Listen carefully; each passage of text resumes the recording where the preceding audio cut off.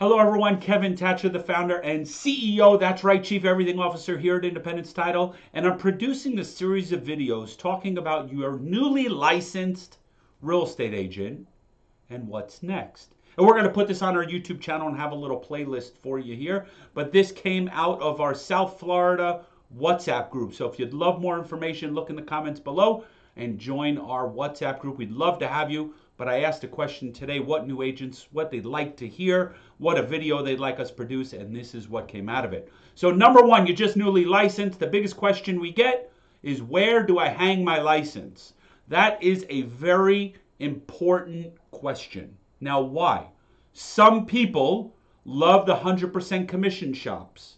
Like we represent Charles Rutenberg Realty as the in-house title company. Some love the culture of an office, like a Keller Williams type office. Maybe they take a little bit more of the commission from you, but they have a culture of the office. There's an office you can go to and there's a culture of learning.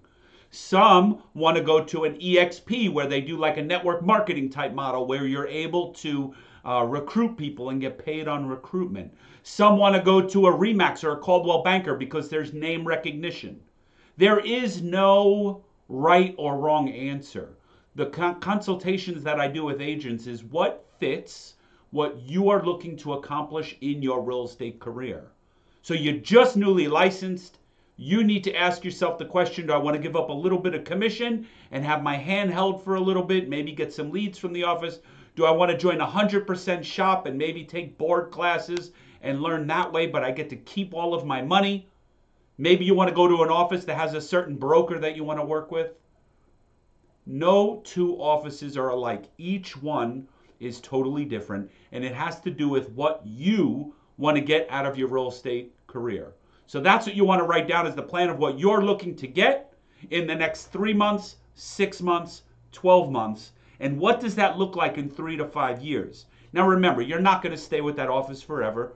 Not all agents stick forever. Maybe you'll start with one, get your feet wet, and then move on to another. The only thing I would recommend with you is make sure that if you leave an office, either in your contract you're allowed to take those listings with you, and those clients, if you have contracts under contract, you get to take those deals with you to your new company, or the company says they still have to stay here, but we will still pay you out on them.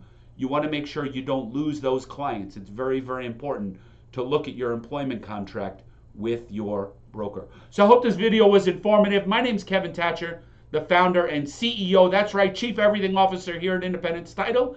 And as always, I look forward to seeing you at the closing table. Bye-bye for now.